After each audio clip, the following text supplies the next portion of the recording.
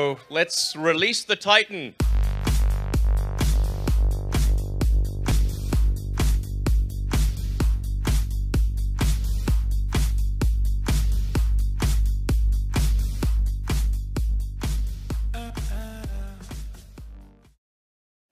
So here we have the chassis and the drivetrain of the dual motor Model S.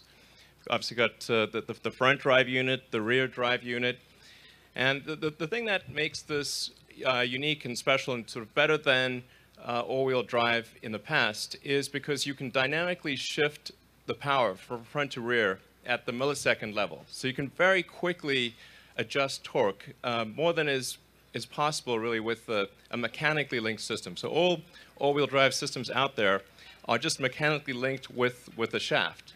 So it's like the equivalent of being sort of analog, whereas this is a digital system. So with a system like this, it's inherently able to achieve better road holding than a mechanically linked system that's just there with a single engine.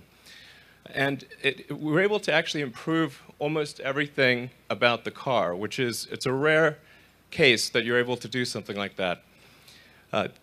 So the acceleration gets a little faster, the top speed is higher, and something that's I think that is for the first time ever, the range, the efficiency actually increases. Okay. So as you probably know, with all all-wheel drive systems out there, you get less mileage. It's less efficient to have an all-wheel drive system. But in the case of the Model S, because we're able to have two drive units where we can shift the power from front to rear and constantly be at the optimal efficiency point for each motor, we're actually able to overcome the penalty of the increased mass of the motor. So any given motor or engine has a power versus efficiency curve, and the default behavior of the car will be, the first priority, of course, will be traction control, road holding, and then the second will be efficiency, and then as soon as you punch the accelerator, it'll just go to max power. And efficiency, obviously, is less of a concern in that situation. But literally everything improves about the car with dual motor. There's no sort of technical drawback in this case. And we've also, in the highest power version, the P85D, we've actually retained the larger rear motor and added the medium-sized motor to the front, which basically gives the car about half again as much power. Because the P85 started was pretty good, on the power front, as probably a bunch of you have those cars. But this car is nuts. It's like taking off from a carrier deck. It's just bananas. It's like having your own personal roller coaster that you can just use at any time. So that, I mean, it's really mind-blowing. In fact, the target that we had for performance was to try to meet one of the greatest, the acceleration of one of the greatest supercars of all time, which is the McLaren F1. And so we were able to actually achieve a 3.2 seconds 0 to 60. Yeah.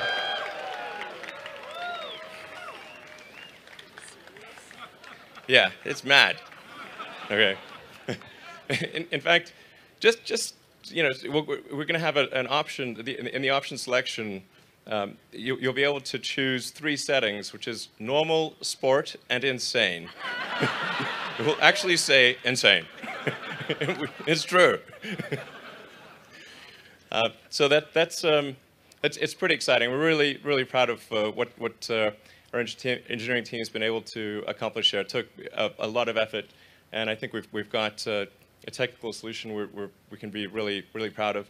And it's also one that will continue to improve over time. So as we'll roll out the initial cars with dual motor, but then we'll keep updating the software and firmware and improving, for instance, the torque vectoring and the road holding under various circumstances. So it'll keep improving by nuances over time.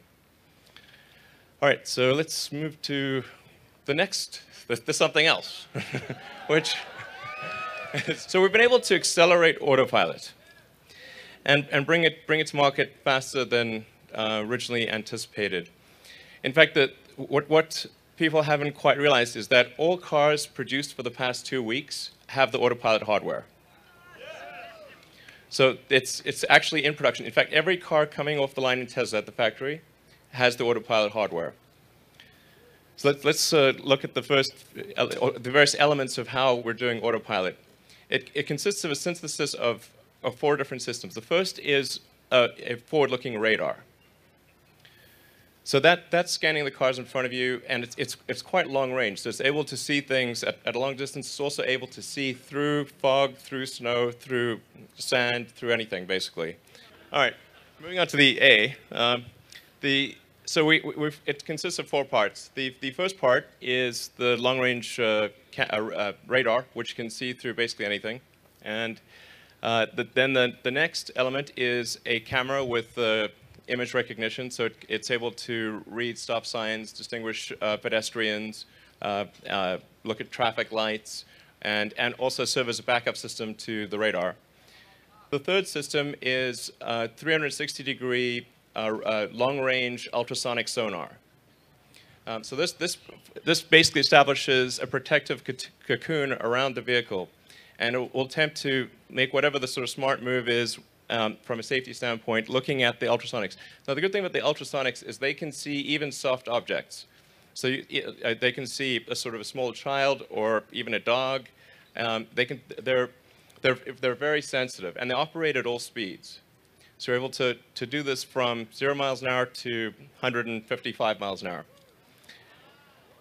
And so it'll detect if there's a car in your blind spot, if you've got a highway barrier on one side, if there's something you might move into in any way possible. And then the final element is integrating that with navigation and basically the GPS system and real-time traffic. So we integrate those 4 systems in. The car can do almost anything.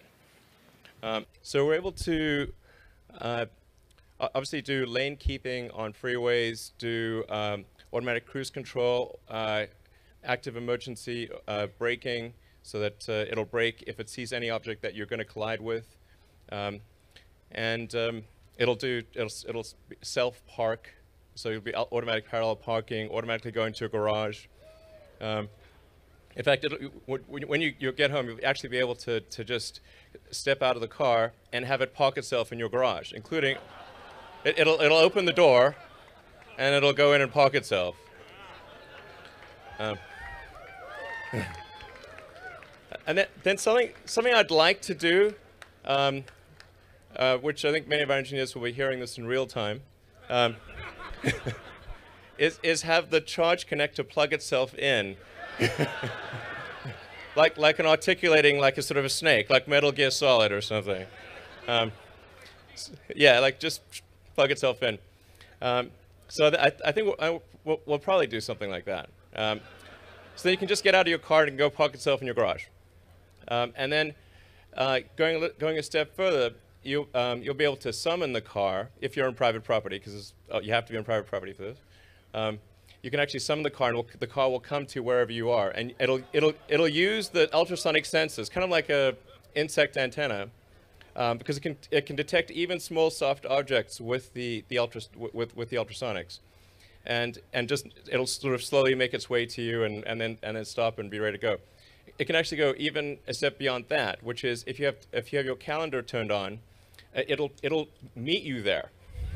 Okay.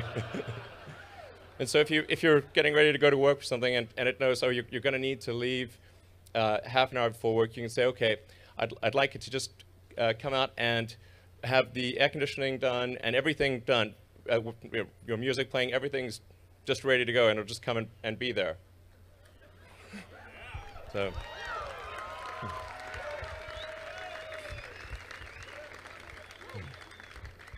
A very important point, though, in addition to the sensors, you have to have precise control. So we have an all-digital control system, high precision, really low latency control system, starting with the motors. Obviously, they're electric motors. They don't have the latency and the sort of slow spool up of gasoline engines. Then we go to the brakes. So one of the big upgrades to the car is an electromechanical braking system. So this is one of the most advanced braking systems in the world. It's able to very precisely control the amount of braking and also get to high braking levels very, very quickly. Instead of having the normal vacuum assist system, this is an electromechanical system. And then we've got that's combined with an electric steering, so it's electric power steering. So the whole system is sort of fully electric digital control, low latency. This is all really important to having a great driving experience, so that the car is doing things in a natural way. All right, next one. So this gives you a sense of the new interface. You can actually sort of see where cars or obstacles are around the car on the instrument panel. So it'll actually show cars that are, the distance of the car ahead of you, cars moving to the sides and behind, and you can adjust the sensitivity of the autopilot. So do you want to be in a sort of an aggressive autopilot or less aggressive?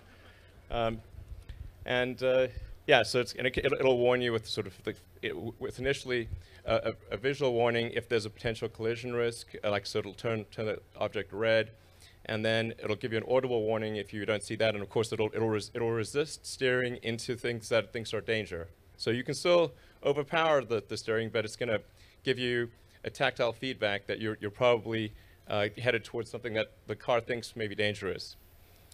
So that's what we have for you tonight. But I mean, my words are nothing compared to the car. So we've got a whole bunch of cars ready for you to take a test ride in, and I think you're really going to enjoy it. This is like an amusement park ride, and just to sort of tone it down, you'll see what the car's like with anywhere from 3 to 5 people in it. Imagine if it was only you. It's that much. It's a lot faster. So have a great evening and enjoy the test drives.